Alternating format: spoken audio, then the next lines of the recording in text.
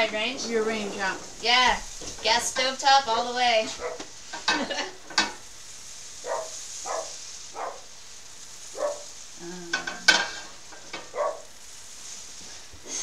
Oh, Corgi.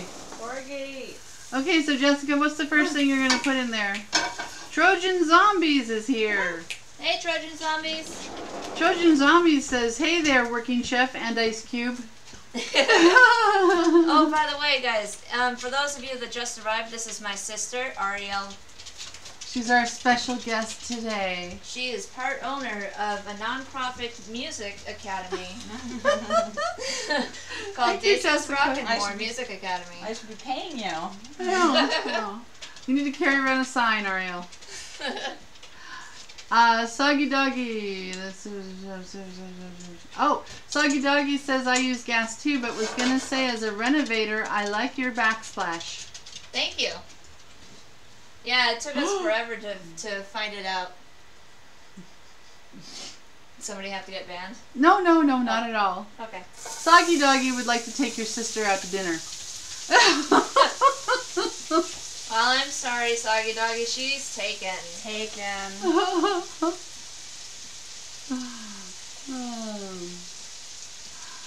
Okay. Ariel, dear, could you make me a cup of coffee, please? Since I'm kind of stuck over here with some cream in it. Sorry, I forgot I was supposed to be teaching you, Ariel. Oh. Well, you will. I have a nasty habit of taking over when I'm teaching people sometimes. Oh. Chef Big Willie says, hey, Jess, sister, that's awesome. Music rules. Yeah. Yep. She's a very good musician, too. Maybe one day we'll have her sing in the background. Oh, thank you, Chef Big Willie. Jess' mom is awesome, too. Oh, thank you. That's very kind. Anyway, maybe one day, Jess, Ariel, you can serenade us in the background while we're cooking. Jessica's cooking. Hey, Ro. Do you want to learn how to Jessica's saute? show. Yeah. All right. Right? It's all in the wrist. So you have your pan. You don't want to take it too far off of the heat Ooh, we're sauteing. When you're sauteing. And you kind of want to get your food a little bit close to the edge and just kind of... Oh, God. kind of do that. Okay. If anybody didn't see that, what she's doing is she's flipping. She's flipping the vegetables. Oh. Uh-oh. Try not to angle it down. You're not on the pan. Oh. What do I do? Yes, now you are. I don't know. All right. Oh, Nope. I did it! Yay! Yes! Ah, No. Okay. this is scary. That's enough of that. Got to bring it back down onto the heat. Oh, no. Because if the pan isn't hot enough, it'll stop Shoot. flipping up. Sorry about the camera, guys. Sorry, guys. I need like a third camera. Yeah. We do. So you don't want to bring your pan too far off the heat or let it cool down too fast when you're sauteing, because otherwise it'll just start not jumping. Like Oh, really? It'll like stick or something? Yeah. Oh, because it's not hot It'll enough. all stick together, and then it won't really jump. Okay. Oh, wow. Look at that. She does that like she's done it before. It's not easy either.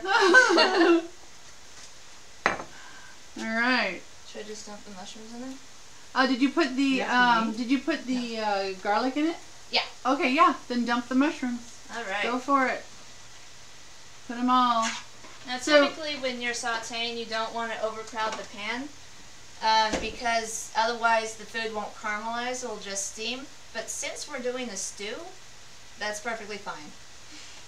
And what I was going to say is, how many mushrooms did we just put in there, Jess? We A pint.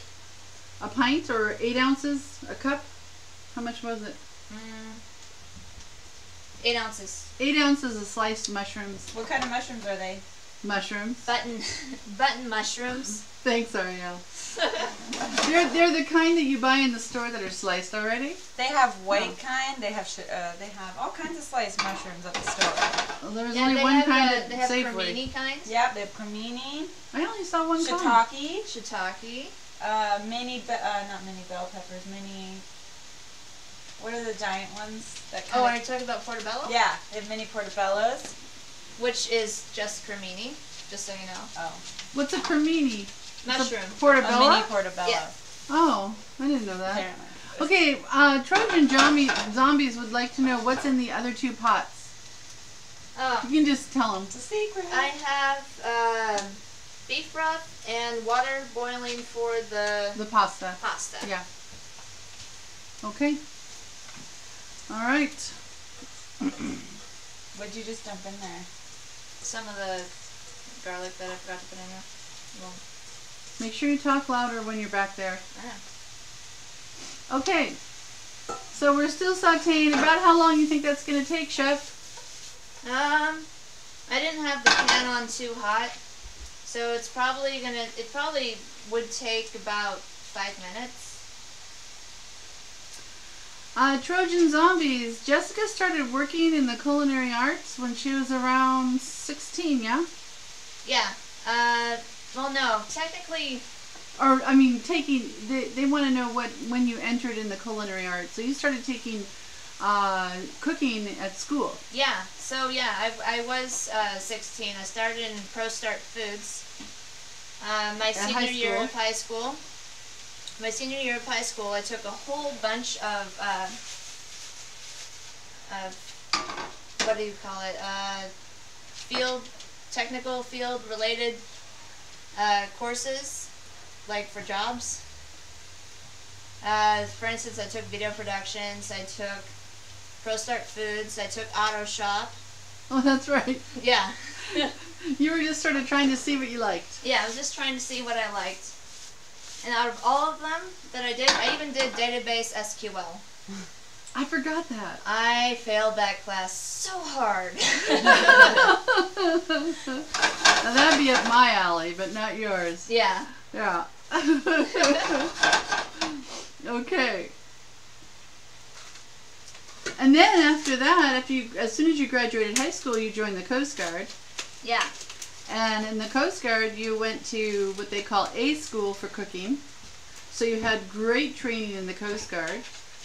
And you graduated A school in Petaluma, California at the Coast Guard. And you went to work at, good work in Traverse City, Michigan for the Coast Guard. Yep. Yeah. And the Coast Guard, Jessica, what was the maximum number of people you ever cooked for? 3,000. Holy heck! 3,000? Yeah. That was in Coast Guard A school. Imagine me not really having had a job or anything. Just starting out, they're like, alright, you're in charge of the griddle. You gotta do all of these omelets and all of these eggs and French toast and do them to order for 3,000 people. What? I froze so hard on my first day. Oh my gosh. I was just like, Denver? Oh no, this is where the Denver omelet problem comes from. Yeah. I was like, what do you think is a Denver omelet? I don't know. She's got a Denver omelet block. I didn't know that. Yeah. It's a big deal. That's really funny.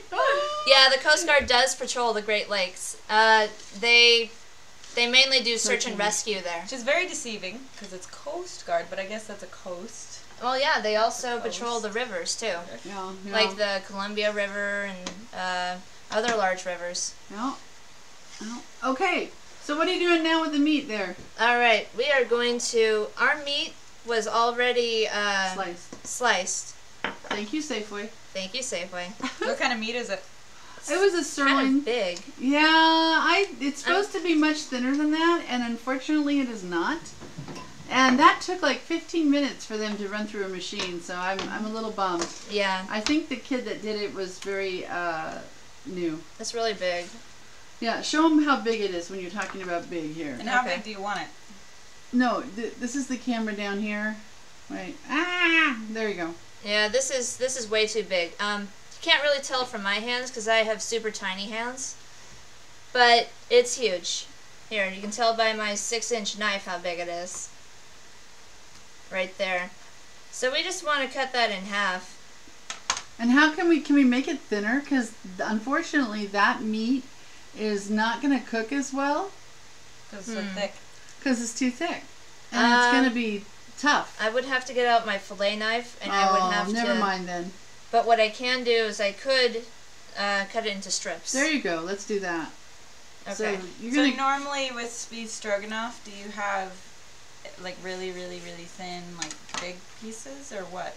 You have just thin this pieces. This is actually a pretty good size right here. It's what's called a bâtonnet, in bâtonnet cut, which is just 1/4 inch by 1/4 inch by 1/4 inch. Or no, I'm sorry, 1/4 inch by 1/4 inch by 2 inch. They used to make you practice that, didn't they? Yes, they did. And you had to actually measure, and they would measure, and it was crazy. Oh yeah. I remember you really stressed out about that in culinary school. I did.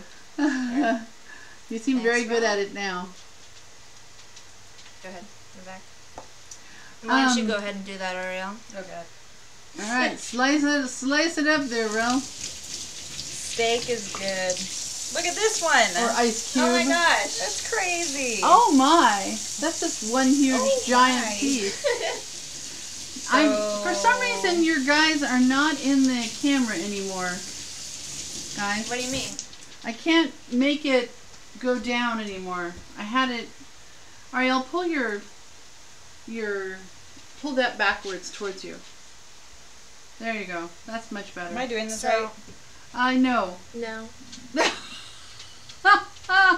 Oh, there you go. That's what I did wrong.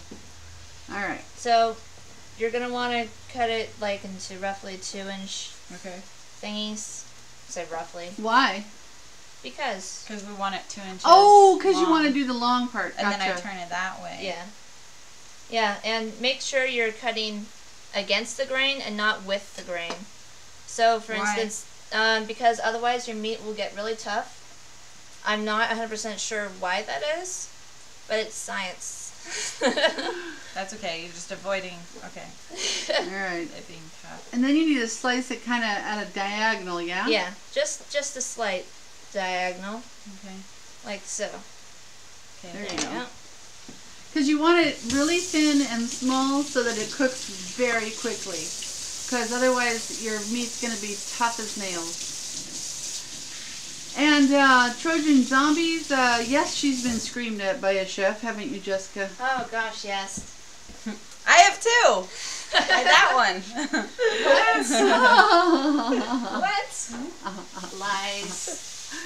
Soggy Doggy says always against or it seems thready. So against the grain, I think, is what you mean? Yeah. That seems thready. Kranitz says this is how you make Mongolian beef. It breaks up the connective tissue. All right, good to know. Thanks, Kranitz. Thanks, Soggy Doggy. Seems we have a couple of other chefs amongst us. All right. You're doing good. Jessica, are our vegetables like getting like... They're getting caramelized. Yeah. What? It's good. Okay. Caramelization is good. Well, yeah. I like... all right. Go ahead. I think her pieces are a little big. No. You gotta turn that roll. You're gonna make that really tough. Oh, sorry. It's okay. That's too late for that one. Yeah. That's all right. That's how I cook. It's too late. Too late to fix that. Well, later, after we're done with this, I happen to have an orange in my fridge. I can supreme that. Oh! Yeah. Which Ariel is can show off her supreming technique. Which is something I'm really proud I managed to teach her. I managed to teach her. Your compliments, they're so flattering. That's nice. That's really nice. Well, she's a great cook on her own now. I wouldn't say that. Trojan Zombies says scream at her for cutting it wrong. No. I feel it with her eyes. Yeah. I know what look she's giving me. It's cool. We don't want to hurt everybody's ears. Plus, Jessica doesn't really scream.